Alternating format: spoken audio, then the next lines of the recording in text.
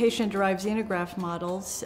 Essentially what these are models that are derived from the primary tumor from a patient that either has primary disease or metastatic disease. These are removed at the time of surgery, and then they're implanted into immunodeficient mice. The idea behind them is, rather than being established from cell lines or cultures of cell lines, they're actually derived from the patient's tumor. So what's interesting about the models is that essentially they do not reside on plastic at any point in their creation, making them much more similar to the patient tumor. In terms of the different types of xenotransplantation, for patient-derived xenografts, we normally think of whether or not the tumor is going to be implanted subcutaneously, similar to what we do with cell lines, or whether or not we're going to do an orthotopic transplantation. And so that would be one where we would try to recapitulate where the primary tumor resides in the mouse. For instance, implanting a breast tumor into a mammary fat pad. Sometimes kidney cancers will be implanted into the subrenal capsule. So I would say overall the two most common types are either orthotopic or sort of subcutaneous transplantation.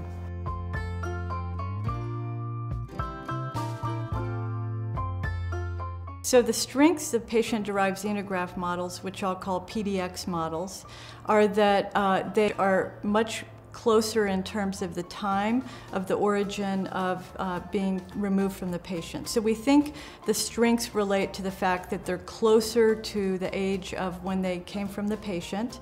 The fact that they haven't been on plastic before is a huge strength, because cell lines really undergo a lot of changes when they're put into plastic.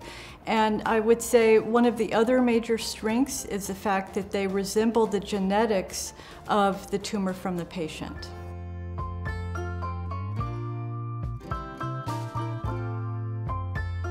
The weaknesses of PDX models, if you think about it, are pretty obvious. One is, if we're interested in immunotherapy, since we're putting these tumors back into immunodeficient mice, then clearly we're not able to really test adequately immunotherapies.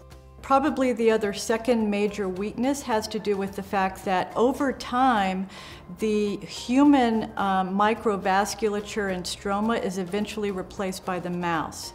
So again, this causes some difficulties when we're looking at treatments that target the microvasculature or the stroma.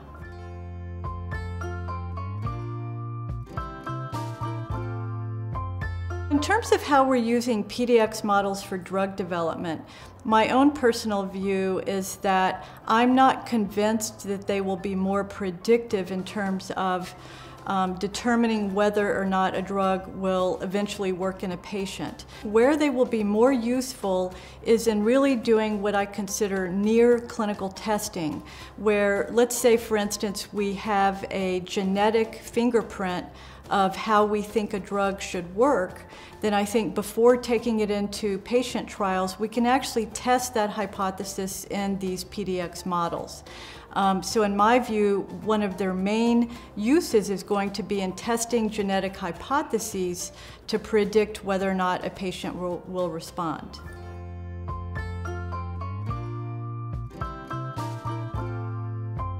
One of the most important questions is in which types of tumors are these models credentialed? And we think that in fact that really has not been completed yet. What that would require is a lot of testing where you would basically compare how a patient responded to how the mouse responds. And probably some of the most extensive studying has been done in colorectal cancer, where the Italian group, Andrea Bertotti et al., have been able to demonstrate that colorectal tumors in these PDX models in many ways do recapitulate what we see in the patients.